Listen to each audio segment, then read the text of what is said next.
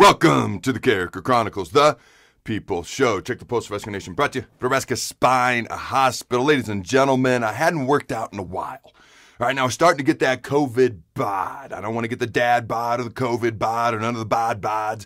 So I went and worked out for the first time yesterday in quite a while. And as I sit here, ladies and gentlemen, the lactic acid is attacking me and I'm a little bit sore. And I'm about to head to the gym again. So wish me the best of luck. But the main point of today's show is not to talk about my bod. Is to talk about what I believe the Huskers can learn from the national championship game, which was just played on Monday night between Alabama and Ohio State. I have three things. First and foremost, right off the top, offensively, being more creative, okay, and finding ways to get more explosive plays on offense. All right, this swing pass to the left that we seem to start every other game with, or all these swing passes, things of that nature, passes that don't tend to travel more than 10 yards downfield. And I understand they were limited in certain areas, but you watch Alabama. You watch how they use Devontae Smith. Okay, they'd put him in motion, they'd get him the ball. They'd put him in motion, fake it to him, give it to someone else. Then all of a sudden he'd go in motion, he'd yo-yo back, they'd get him the ball. Then all of a sudden he'd be lined up in trips and it'd be a screen. All of a sudden he'd be lined up one-on-one on the outside, man-to-man. He'd beat his guy man-to-man. Then all of a sudden he's in twins, he's motioning to trips. Twins left, motion to trips, right, boom, get him the ball. Get the defenders running, making them have to adjust. Making quick passes, smart decisions. My favorite one, move them all over the place. Finding ways to get your playmakers the ball in space and then let them do their thing.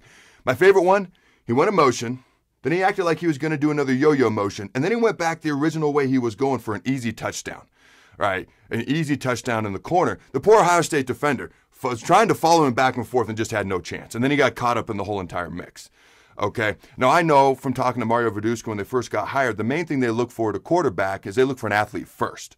Well, that's great. But you got to be able to throw the ball. You got to be able to throw it downfield. You got to be able to complete a high percentage passes. You got to be able to threaten them vertically. You got to have the playmakers to do it. We've brought in a lot of guys with a lot of speed at wide receiver. Where are they?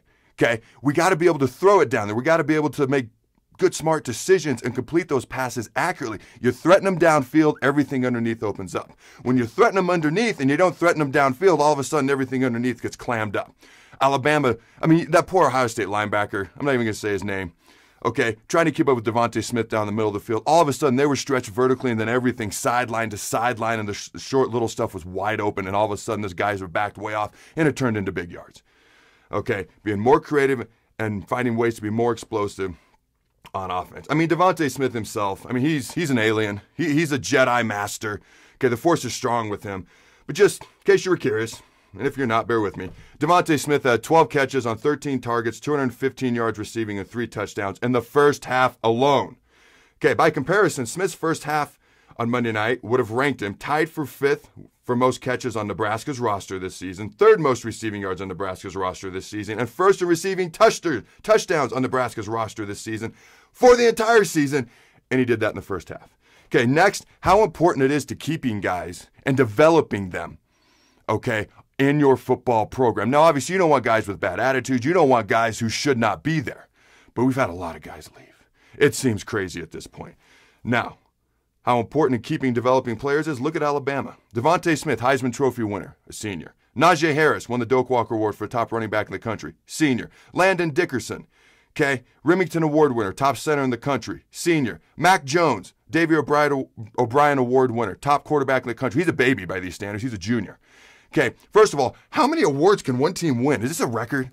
If I cared a little bit more about Alabama football, I might have looked it up, but I wasn't interested. I might now, okay? But you look, all these guys chose to come back, by the way.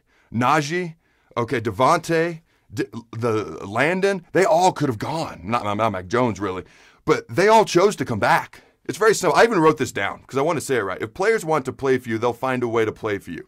If they don't want to play for you, they'll find a way not to play for you. Quick note on Wan'Dale Robinson, because there's been some varying reports. His mother was sick, he wants to be closer to home as to why he left, or he wants to play in a system, offensive system, that will showcase his skills and get him ready for the NFL. Here's what I'll say. As far as if that's the possibility, if that's why he left, Dedrick Mills, because Wan'Dale ended up a running back a lot, which is obviously not what he's going to do in the NFL. Dedrick Mills was healthy a lot more this season than he wasn't. But he got the ball a lot less than he should have when he was healthy. Hope that made sense. Last but certainly not least, ladies and gentlemen, get pressure on the quarterback. I'm going to say it for the 4 millionth time, and I'm going to keep saying it till we get pressure on the quarterback. Okay, Bama's defense was 33rd in the country. Not phenomenal by Alabama standards, but they pressured Justin Fields all night long. And this is an Ohio State offensive line that dominated Clemson. Now, they only had one sack, but here's what they did. They knocked him down. They were in his face. They batted his passes. They were all over him all night long. Christian Barmore, number 58 for Bama, made himself a lot of money last night. If Nebraska wants to have success on defense in the black shirts again, obviously you want sacks, but knocking quarterbacks down, getting in their face, pressuring them, harassing them, batting passes down has a lot of effect too. Go Big Red. Have a great week. Throw the bones.